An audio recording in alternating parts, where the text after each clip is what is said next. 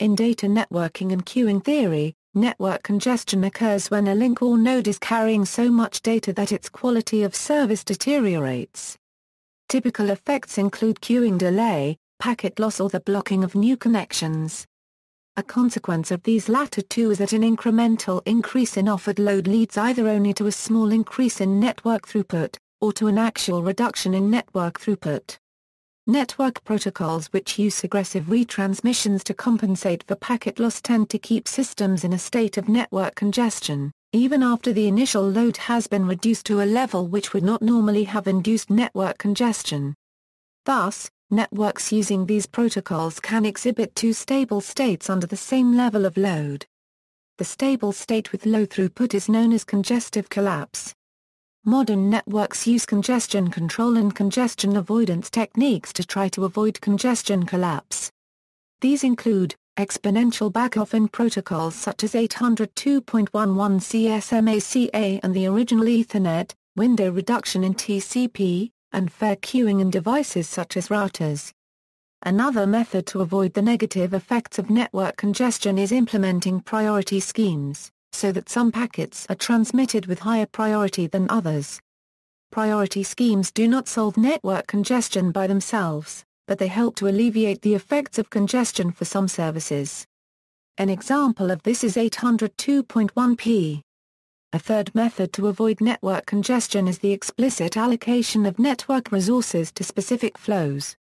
One example of this is the use of contention-free transmission opportunities in the ITU-TGHN standard, which provides high-speed local area networking over existing home wires. RFC 2914 addresses the subject of congestion control in detail. Network capacity. The fundamental problem is that all network resources are limited, including router processing time and link throughput. For example, a wireless LAN is easily filled by a single personal computer. Even on fast computer networks, the backbone can easily be congested by a few servers and client PCs. The aggregate transmission from P2P networks have no problem filling an upper link or some other network bottleneck. Denial of service attacks by botnets are capable of filling even the largest internet backbone network links, generating large-scale network congestion. In telephony networks, a mass call event can overwhelm digital telephone circuits. Congestive collapse. Congestive collapse is a condition that a packet-switched computer network can reach, when little or no useful communication is happening due to congestion. Congestion collapse generally occurs at choke points in the network, where the total incoming traffic to a node exceeds the outgoing bandwidth. Connection points between a local area network and a wide area network are the most likely choke points. When a network is in such a condition, it has settled into a stable state where traffic demand is high but little useful throughput is available, and there are high levels of packet delay and loss, and general quality of service is extremely poor. History. Congestion collapse was identified as a possible problem as far back as 1984. It was first observed on the early Internet in October 1986, when the NSFNET phase I backbone dropped 3 orders of magnitude from its capacity of 32 kbits to 40 Mbps, and this continued to occur until end nodes started implementing Van Jacobson's congestion control between 1987 and 1988. Cause: when more packets were sent than could be handled by intermediate routers, the intermediate routers discarded many packets, expecting the endpoints of the network to retransmit the information. However, early TCP implementations had very bad retransmission behavior. When this packet loss occurred, the endpoints sent extra packets that repeated the information lost, doubling the data rate sent, exactly the opposite of what should be done during congestion. This pushed the entire network into a congestion collapse where most packets were lost and the resultant throughput was negligible. Congestion control. Congestion control concerns controlling traffic entry into a telecommunications network, so as to avoid congestive collapse by attempting to avoid oversubscription of any of the processing or link capabilities of the intermediate nodes and networks, and taking resource-reducing steps, such as reducing the rate of sending packets. It should not be confused with flow control, which prevents the sender from overwhelming the receiver. Theory of congestion control. The modern theory of congestion control was pioneered by Frank Kelly, who applied microeconomic theory and convex optimization theory to describe how individuals controlling their own rates can interact to achieve an optimal network-wide rate allocation. Examples of optimal rate allocation are max-min fare allocation and Kelly's suggestion of proportional fare allocation, although many others are possible. The mathematical expression for optimal rate allocation is as follows. Let be the rate of flow, be the capacity of link, and be 1 if flow uses link and 0 otherwise. Let, and be the corresponding vectors and matrix. Let be an increasing, strictly concave function, called the utility, which measures how much benefit a user obtains by transmitting at rate. The optimal rate allocation then satisfies such that, the Lagrange dual of this problem decouples, so that each flow sets its own rate, based only on a price signaled by the network. Each link capacity imposes a constraint, which gives rise to a Lagrange multiplier. The sum of these Lagrange multipliers is the price to which the flow responds. Congestion control then becomes a distributed optimization algorithm for solving the above problem. Many current congestion control algorithms can be modeled in this framework, with being either the loss probability or the queuing delay at link. A major weakness of this model is that it assumes all flows observe the same price, while sliding window flow control causes burstiness, which causes different flows to observe different loss or delay at a given link. Classification of congestion control algorithms. There are many ways to classify congestion control algorithms, by the type and amount of feedback received from the network, loss, delay, single-bit or multi-bit explicit signals. By incremental deployability on the current Internet, only sender needs modification. Sender and receiver need modification. Only router needs modification. Sender, receiver and routers need modification. By the aspect of performance it aims to improve, high bandwidth delay product networks.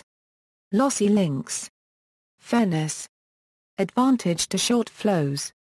Variable rate links. By the fairness criterion it uses, max-min, proportional, minimum potential delay, mitigation. A couple of mechanisms have been invented to prevent network congestion or to deal with a network collapse. Network scheduler a program in routers to do active queue management, explicit congestion notification an extension to the IP and TCP communications protocol, which adds a flow control mechanism upon which both ends react appropriately. Tcp congestion avoidance algorithm several implementations of efforts to deal with network congestion. The correct endpoint behavior is usually still to repeat dropped information, but progressively slow the rate that information is repeated.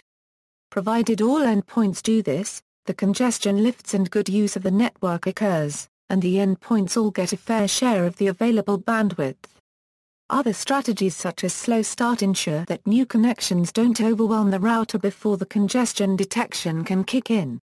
The most common router mechanisms used to prevent congestive collapses are fair queuing and other scheduling algorithms, and random early detection, or RED, where packets are randomly dropped proactively triggering the endpoints to slow transmission before congestion collapse actually occurs. Fair queuing is most useful in routers at choke points with a small number of connections passing through them. Larger routers must rely on RED. Some end-to-end protocols are better behaved under congested conditions than others. TCP is perhaps the best behaved. The first TCP implementations to handle congestion well were developed in 1984, but it was not until Van Jacobson's inclusion of an open-source solution in the Berkeley Standard Distribution Unix in 1988 that good TCP implementations became widespread. UDP does not, in itself, have any congestion control mechanism. Protocols built atop UDP must handle congestion in their own way.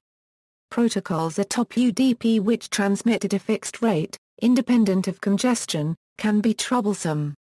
Real-time streaming protocols, including many voice-over IP protocols, have this property. Thus, special measures, such as quality of service routing, must be taken to keep packets from being dropped from streams. In general, congestion in pure datagram networks must be kept out at the periphery of the network, where the mechanisms described above can handle it. Congestion in the Internet backbone is very difficult to deal with. Fortunately, cheap fiber optic lines have reduced costs in the Internet backbone. The backbone can thus be provisioned with enough bandwidth to keep congestion at the periphery.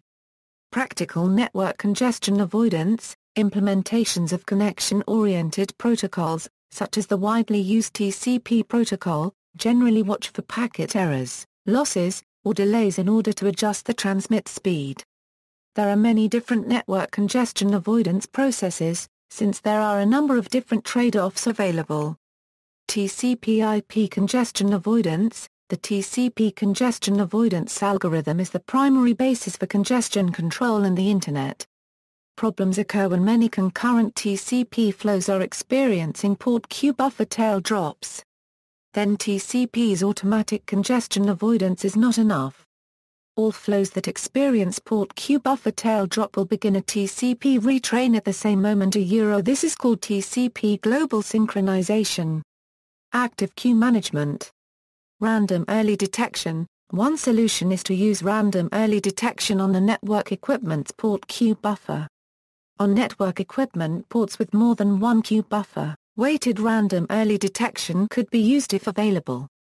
Read indirectly signals to sender and receiver by deleting some packets, for example when the average queue buffer lengths are more than, for example, 50% filled, and deletes linearly more or cubical more packets, up to, for example, 100%.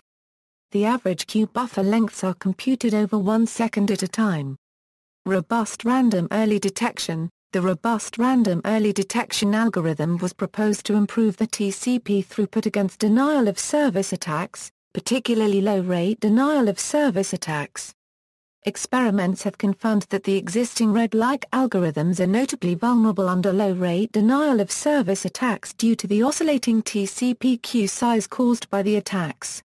A RED algorithm can significantly improve the performance of TCP under low-rate denial of service attacks. Flow-based RED. Some network equipment are equipped with ports that can follow and measure each flow and are hereby able to signal to a too-big bandwidth flow according to some CoS policy. A policy could divide the bandwidth among all flows by some criteria. Explicit congestion notification. Another approach is to use IP explicit congestion notification. ECN is only used when the two hosts signal that they want to use it. With this method, a protocol bit is used to signal explicit congestion. This is better than the indirect packet delete congestion notification performed by the RED algorithms, but it requires explicit support by both hosts to be effective. Some outdated or buggy network equipment drops packets with the ECN bit set, rather than ignoring the bit.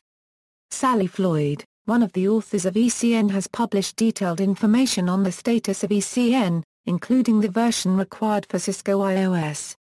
When a router receives a packet marked as ECN capable and anticipates congestion, it sets the ECN flag notifying the sender of congestion. The sender should respond by decreasing its transmission bandwidth, for example, by decreasing the TCP window size or by other means. Cisco AQM, Dynamic Buffer Limiting. Cisco Systems has taken a step further in the Catalyst 4000 series with Engine 4&B. Engine 4&B has the capability to classify all flows as aggressive or adaptive. It ensures that no flows fill the port queues for a long time. DBL can utilize IP ECN instead of packet delete signaling. TCP window shaping. Congestion avoidance can also efficiently be achieved by reducing the amount of traffic flowing into a network. When an application requests a large file, graphic or web page, it usually advertises a window of between 32K and 64K. This results in the server sending a full window of data. When there are many applications simultaneously requesting downloads, this data creates a congestion point at an upstream provider by flooding the queue much faster than it can be emptied. By using a device to reduce the window advertisement, the remote servers will send less data, thus reducing the congestion and allowing traffic to flow more freely. This technique can reduce congestion in a network by a factor of 40. Side effects of congestive collapse avoidance. Radio links. The protocols that avoid congestive collapse are often based on the idea that data loss on the Internet is caused by congestion. This is true in nearly all cases. Errors during transmission are rare on today's fiber-based Internet. However, this causes Wi-Fi, 3G or other networks with a radio layer to have poor throughput in some cases, since wireless networks are susceptible to data loss due to interference. The TCP connections running over a radio-based physical layer see the data loss and tend to believe that congestion is occurring when it isn't, and erroneously reduce the data rate sent. Short-lived connections. The slow start protocol performs badly for short-lived connections. Older web browsers would create many consecutive short-lived connections to the web server, and would open and close the connection for each file requested. This kept most connections in the slow start mode, which resulted in poor response time. To avoid this problem, modern browsers either open multiple connections simultaneously or reuse one connection for all files requested from a particular web server. However, the initial performance can be poor, and many connections never get out of the slow start regime, significantly increasing latency. See also. References. Deploying IP and MPLS CoS for Multi-Service Networks, Theory and Practice by John Evans, Clarence Philsfils, RFC 2914, Congestion Control Principles, Sally Floyd, September, 2000, RFC 896 Congestion Control in IPTCP, John Nagel, January 6, 1984, Introduction to Congestion Avoidance and Control, Van Jacobson and Michael J. Carrolls, November, 1988, Books, Deploying IP and MPLS CoS for Multi-Service Networks, Theory and Practice by John Evans, Clarence Philsfils, External links.